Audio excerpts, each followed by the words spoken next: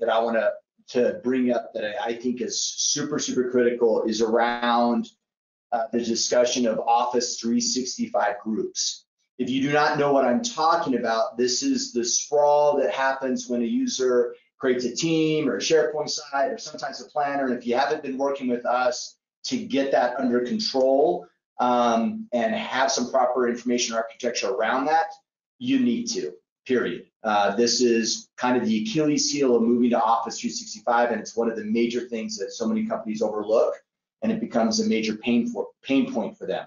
Now, around that, we have some updates, and around these 365 groups, we now have the ability to do sensitivity labeling, where we actually can apply unique policies around 365 groups. We can make them highly confidential or tie them to groups, and that not just classifies the 365 group, but it also allows and disallows certain functionality. So that capability is coming. It's really, and if you wanted to Google a term, the term you should be Googling is information protection and governance around 365 groups. That will give you more information around these sensitivity labels.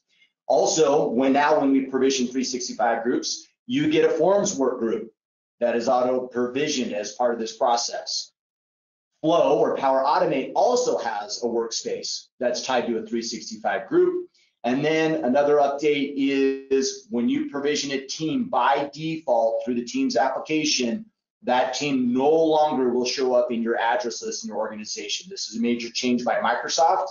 Some people will like that, some people will not like that. So just keep in mind that auto provisioning of 365 groups within Teams will not be showing in the GAL. And then lastly, as a call to action, 365 group provisioning and the management around this is complex. There are actually 20 different ways to create a 365 group. I'd say probably half of them, the user would have no idea that they're actually doing that. And there's not a single place within the 365 ecosystem that allows you to provision a group with all the settings in one place.